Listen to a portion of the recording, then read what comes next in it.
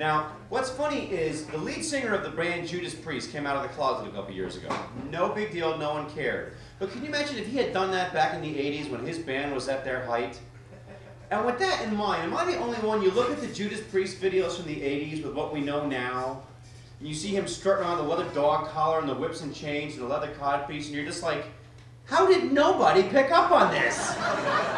That man was a genius at reverse camouflage.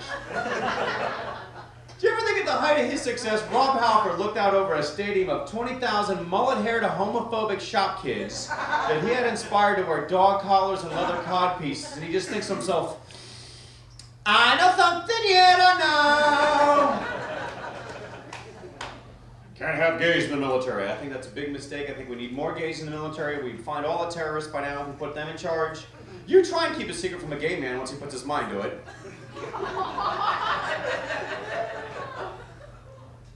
Oh, you can't have gays in the military. I think the U.S. Army was founded by homosexuals, and I'm going to prove it. My first day in basic training, they gave me a shaved head, a pair of black leather boots, and threw me into a group shower with 20 naked men. Now you tell me, how gay is that? And for the next 8 weeks, I had to get up, polish my shoes, iron my clothes, and everywhere I went, I had to walk and sing in perfect rhythm. Now you show me the straight man who thought that up.